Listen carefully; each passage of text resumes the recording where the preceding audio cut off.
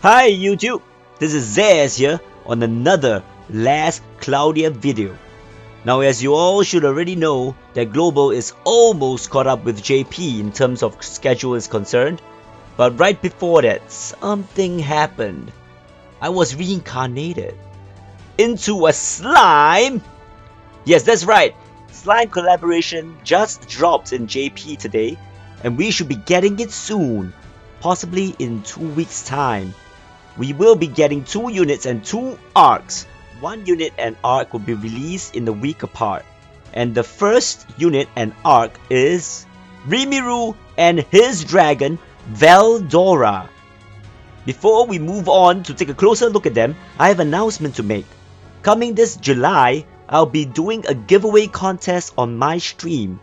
Prizes include a LC goodie bag, Google and Apple gift cards. Now stay tuned for that, as I'll make another video on it. Links in the description down below. Now on with Rimuru. Rimuru Tempest. Creature unit. Really good int. No elemental weakness, with curse being his only ailment weakness.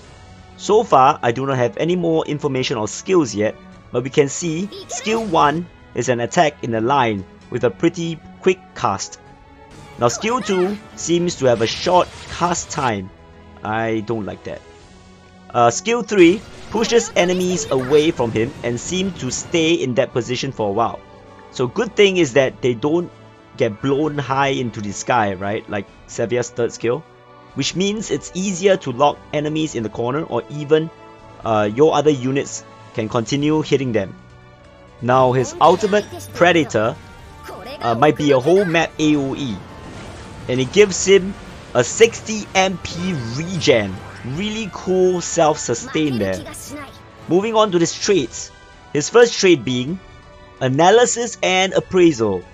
Unfortunately, I do not know what they mean by certain conditions. However, as you can see, it increases a bunch of things. And the most important thing that you guys would like is the spell damage cap. Now I would like to know how much that one does. Now the second trait is Great Sage. Understood. Switching over to autopilot mode.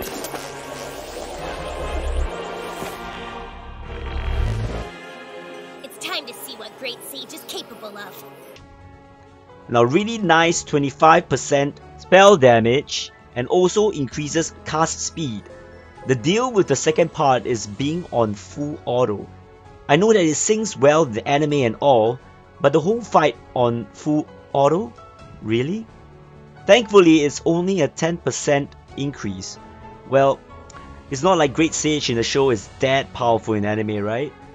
I mean, it almost caused Rimuru to lose against the Orc Disaster. An emergency has arisen. I'll take over.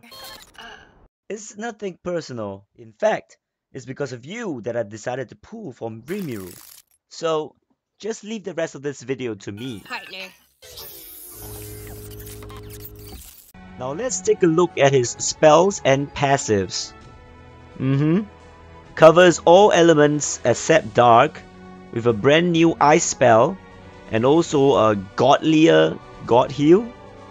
2 new skills here, Magic Sense, probably similar to the skill Conversation, but it's in MP, and My True Strength. Adds another 15% damage to elemental attacks, possibly like an all elemental attack raise, you know. Let's quickly move on to the event weapons we can get.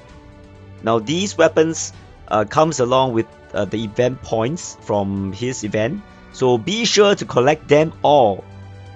Now there is a paid step up, and let's look at his paid gear. So Rimuru's sword, right?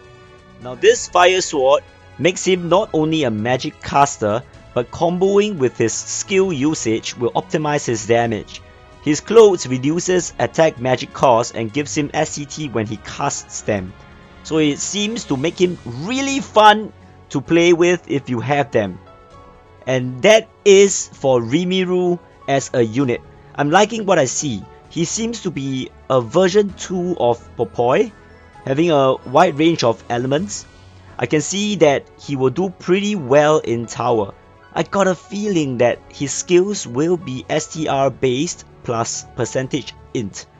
Now, the paid gear seems to open up a huge chunk of his potential, but then again, none of them actually adds to his int. Not that he needs more, haha. Wait, what am I saying? Maybe I can feed all my units to his Predator skill. Now last but not least, we have his arc, Storm Dragon Valdora. Now the traits at maximum level is, at the start of battle, it will apply a skill called Bracer to all enemies, and his spells, I'll give you my name, which is a skill that you can learn with this arc, increases the stat up effect to 15%. I'm guessing it's to 15%. Now it also have an all elemental attack damage increase by 10%, which synchronizes with his overall kit. The skills that you can teach with the arc, firstly is Breaker, attack up 4, which adds 12% attack, STR, sorry, and also Chance Drive, which increases the damage when you do in break. And the next three skills are the new ones. I'll give you my name, which will sacrifice 50% of health, which I don't know is maximum HP or is it 50% of your current HP, but we gotta test it out. So target ally gets 10% to all stats, does not work on self. And the next skill is Light Brave. The lower the unit's HP, the higher its STR. And the last skill adds a Dragon type, giving 10% STR and reduces physical damage. Now I give you my name. Okay, no, wait, don't take my name. So that one can actually be a decent buff for your support units, to equip on your support units. However, there's a risk involved in casting it with 50% HP down. And Light Brave could be a better version of Fury for your DPS.